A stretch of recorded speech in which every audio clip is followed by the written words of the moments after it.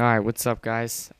Today I'm going to be showing you how to install ModLoader and AudioLoader.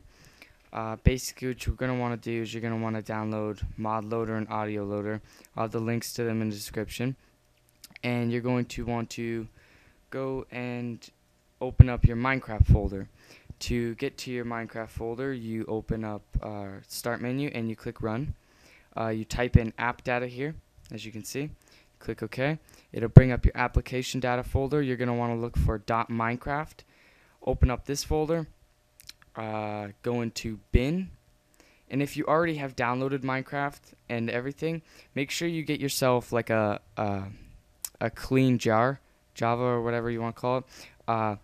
Back up your .minecraft folder before you attempt this, just in case it doesn't work, because then your whole Minecraft is screwed up.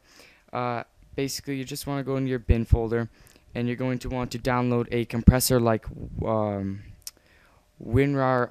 Archiver, I think, 7-zip. Any of those will work. I have WinRAR, so I'm going to open the .jar, Minecraft .jar, with WinRAR. Basically, what you're going to want to do is then you're going to want to go to your mods folder, and you're going to want to open up ModLoader, and you're going to want to open up AudioLoader. And basically, you're just going to want to take everything in the ModLoader folder, and you're just going to want to drag it down into your Minecraft.jar. Going to want to click OK. Then you're just going to want to drag everything from your audio mod into your Minecraft.jar. This is the important part here. This folder, meta-inf, you have to delete this or else your mod will not work. You'll just get a black screen. After you delete this, feel free to exit out of your mods, minimize your folders, and basically just open up Minecraft, enter game, single player, load your world.